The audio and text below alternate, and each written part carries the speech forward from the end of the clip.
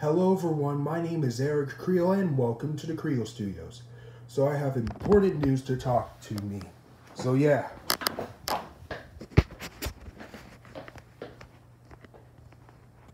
See, already got cleaned up with my new storage. Yeah.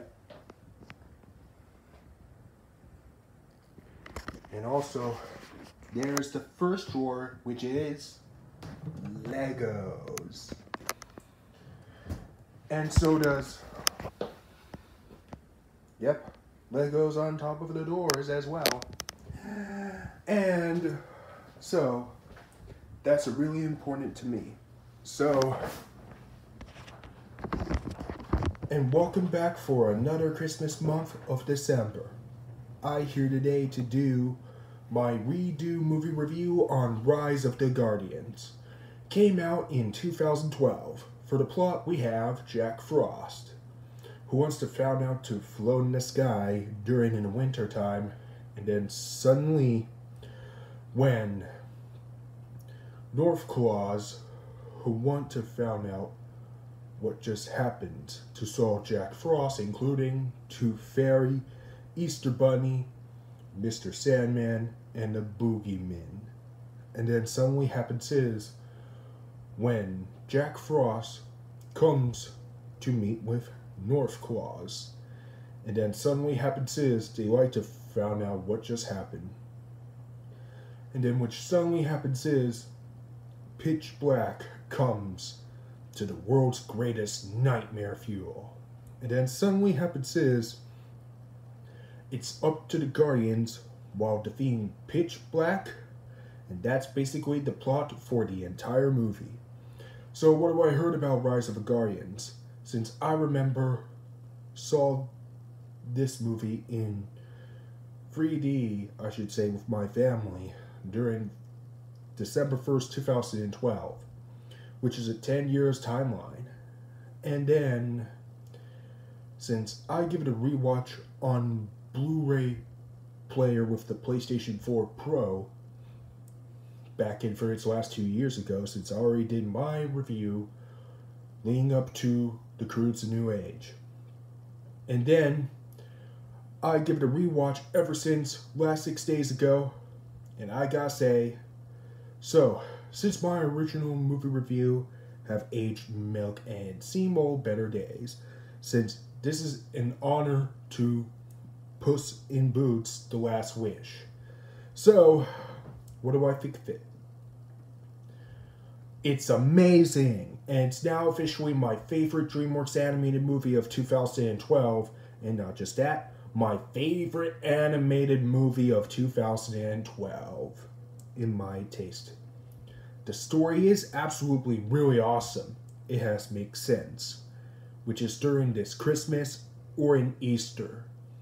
The animation is awesome, which is easily the best looking animation I've ever seen in a 2012 animated movie, just like Brave did. And the characters, we have Jack Frost. He's amazing, which is easily the best Jack Frost in movies I've ever seen in my life. Yep, that many people will agree with me. Since I really like how the nice crossover ships like I Do ship Jack Frost and Elsa all combined. It looks really amazing. Just like my Disney crossover ship like King from the Owl House and Brandy from Brandy and Mr. Whiskers. That sounds really awesome. And then we have North Claws. He is amazing, which is performed by no other than Alec Baldwin, the exact same actor who performed the Boss Baby himself from his duology. And this and Tim Allen as Scott Calvin from the Santa Claus trilogy, and so does the Disney Plus original series, The Santa Clauses, are one of my favorite Santa Claus in movies so far. So, including Tooth Fairy. She looks really amazing at the best. And including the Easter Bunny. He's really awesome, which is performed by no other than Hugh Jackman, which is the exact same actor who performed as Logan from the X-Men movies, Lionel Frost from Missing Link, and of course, Roderick St. James from Flush Away,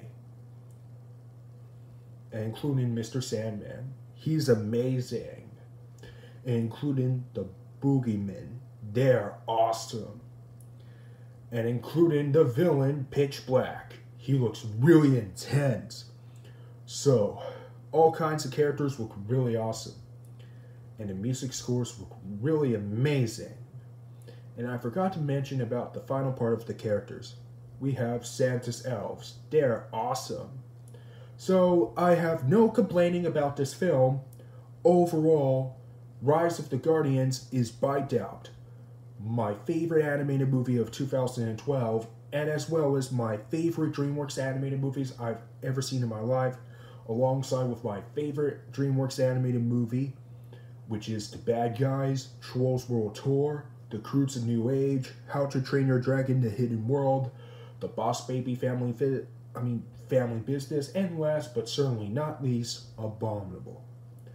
I gave Rise of the Guardians a 10 out of 10. It is an amazing, brilliant masterpiece. And it definitely gets the seal of Epic Masterpiece. So, tell me, what do you think of Rise of the Guardians? So, let me know in the comments. And stay tuned for tomorrow is my review on Guillermo del Toro's Pinocchio. Ah, yes! I'm excited to watch Guillermo del Toro's Pinocchio on Netflix. It is going to be a way much better than Robert Zemeckis' Pinocchio live-action remake on Disney+. So thank goodness I don't have to worry to watch Robert Zemeckis' Pinocchio live-action remake on Disney+. And thank goodness I watch Cars on the Road and Frozen 2 sing-along version on the Disney Plus day instead of Robert Zemeckis' Pinocchio live-action remake. I'm so happy that I watch something else instead of Robert Zemeckis' Pinocchio live-action remake on Disney Plus. I'm glad it will. So, and that's enough talking. If you want to see more videos to my channel, click subscribe, click the bell button if you want to see more messages, notifications, whatever you want. Thanks for watching, and until next time, peace!